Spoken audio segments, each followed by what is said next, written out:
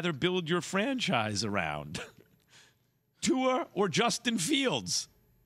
Are you asking us that, or are you putting that out for everybody else? I'm putting it for you. Because I plead, is it plead the fifth? I plead the 1, 2, 3, 4. Look, here's what I would say. I'm taking the Miami Dolphins in this football game, no matter what. I think Justin Fields is showing some amazing stuff, but Tua has some weapons at his disposal with Waddle and a guy in Tyreek Hill who could surpass 2,000 yards as a receiver. He's at the halfway point thus far in the season. So when you look at the Miami Dolphins, the Dolphins have a 67% chance of winning this football game. If Justin Fields had those two guys, I probably would take Justin Fields. Keyshawn Johnson running for governor. This boy's slick, man. He could deflect in a heartbeat. But I feel you though, Key. I feel just how am I deflect? I just took Tua. What do you want me to do? No. I'm gonna say it for you though. We both taking Justin Fields, and I rock with Tua. I say Fins up on national TV. I like Tua, but I'm starting my team. I'm taking Justin Fields. I like how durable he is. I like the way he can move out of the pocket. I like the way and how dynamic he is as a player. But see, that wasn't the question. What was the question, Max? The question is, which quarterback would you rather build your franchise around? I said Justin Fields. No, you said if you were drafting. Yeah, that's built my franchise around. No, they already in the league. All right. Don't you be slick again, man. You running against Herschel Walker. What's going on right now? You know what? That was a question for Key. I got a question for you. Jay, I got a question for you. Yes. That one was for Key. This one's for you. Is Keyshawn Johnson the biggest Dolphins hater around?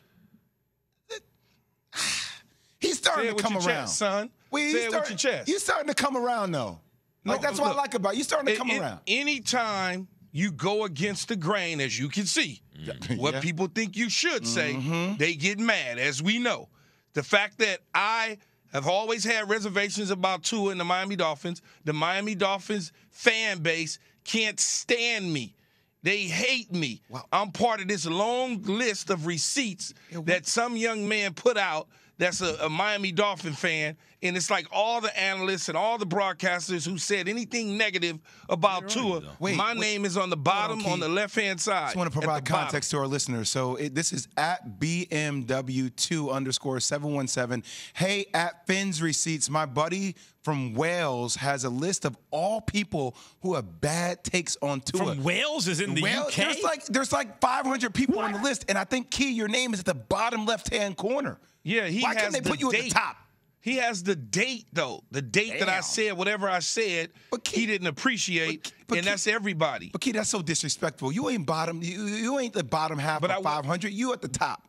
But I wasn't the first person to say something. Is there a Wales in Florida? Is there a Wales, Florida? Otherwise, this dude is in the UK listening so closely to the Dolphins that he's got a list, an extensive list, like 100 names on that thing. The crazy thing about all this sort of stuff, fellas, is whenever you don't say what people in the fan base think you should say about their teams, you become a hater, you become a this, you become a that.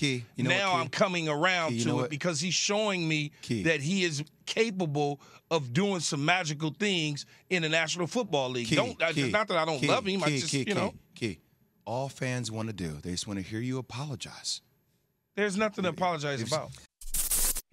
Thanks for watching ESPN on YouTube. For live streaming sports and premium content, subscribe to ESPN+.